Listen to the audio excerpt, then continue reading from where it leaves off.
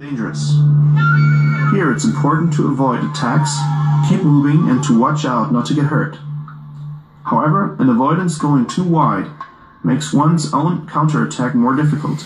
Therefore, just like in an open fight, a distance needs to be found that makes the opposing attack more difficult on the one side and enables the application of one's own counter on the other side.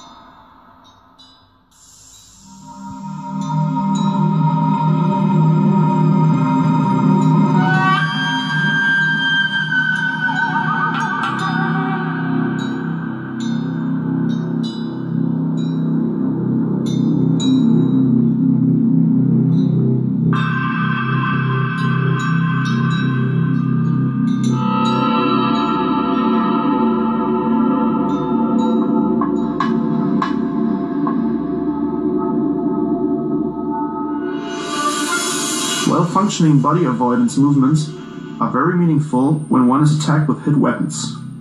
Avoiding, stepping into the next hit and forcing the attacker down in close combat are the basics of defense.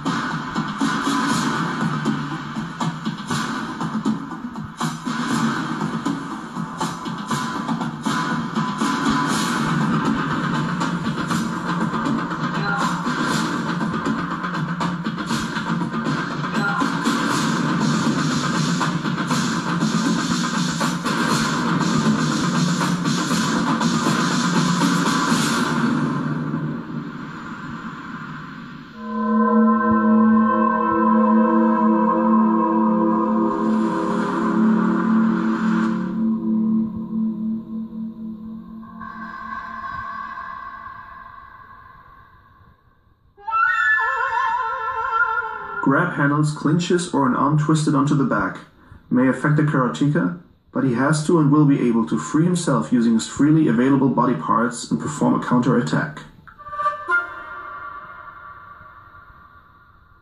Forcing the opposing strength into one's own advantage, twist movements and throw techniques are as important as well-trained hits and kicks.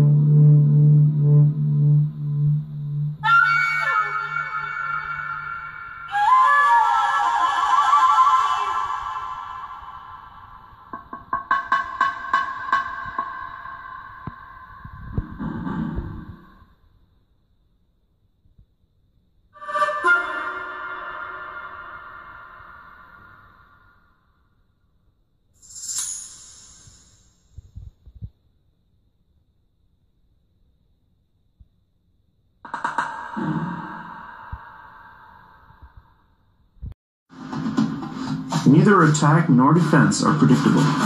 Therefore, the fighters need to move in a way that they can defend themselves at any time, but also attack immediately.